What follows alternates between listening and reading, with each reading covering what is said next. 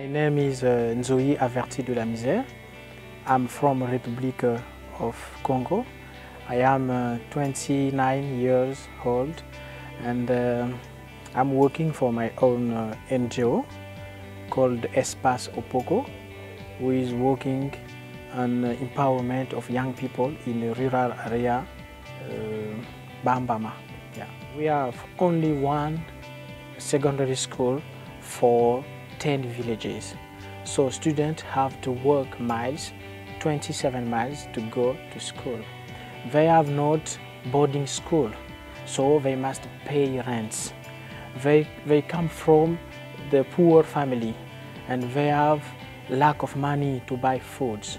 To solve these challenges, I drop my job, I quit my job, and I create the NGO. So my NGO is working to provide support, technical skills, and help this young student to stay in school.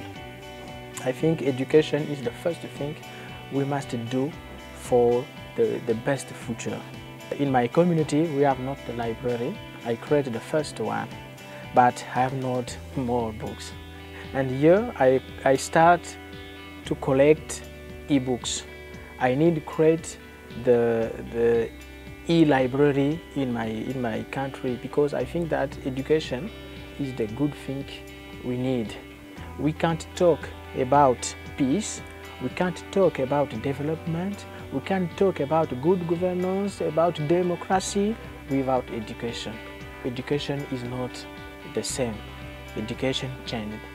And today we are talking about the world is like a village, you know, and with Kindles, the young student in a rural area will be connected with the young people in the world, you know, and if we need equality in the world, I think that education must be the same in the world.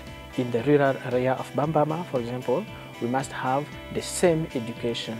Students, we must have the same access to books.